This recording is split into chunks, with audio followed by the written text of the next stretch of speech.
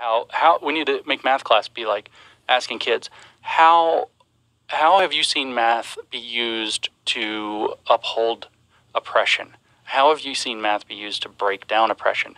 And then how can we turn math to a more collectivist endeavor instead of individual endeavor? And it's like, this is what they're teaching in schools at this point. So their belief is that objectivity, like actual knowledge, is not possible, and that every culture has its own access to it.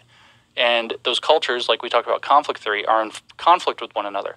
So science is something that was cooked up by white Western men, and it doesn't let other ways of knowing, they call it, in, specifically so that white Western men can keep the power of getting to define what's scientifically true and what's not. Jesus Christ. No shit. How do you argue against that? It's so crazy that it's like there's no room for logic or reason. Well, I mean, it's worse than that, because logic and reason become part of the problem. The white man's tools. The master's tools, they call it. Oh, the master. Did you hear that in Texas, there's at least one real estate group that's no longer using the term master bedroom? I was going to bring that up earlier when we were talking about how, words have a trace. Yes. And that's a key example, because the trace is bullshit.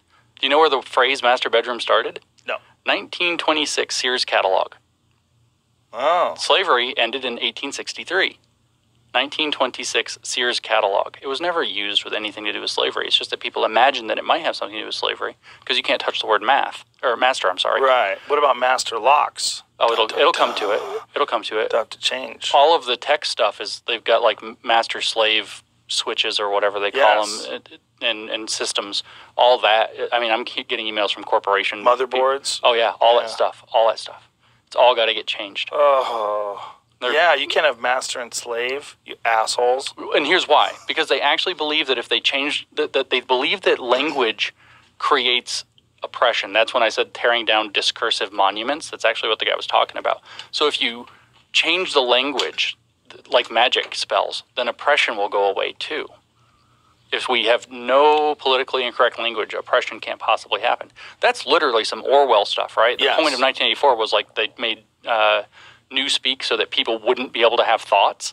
Yes. I mean, how brilliant.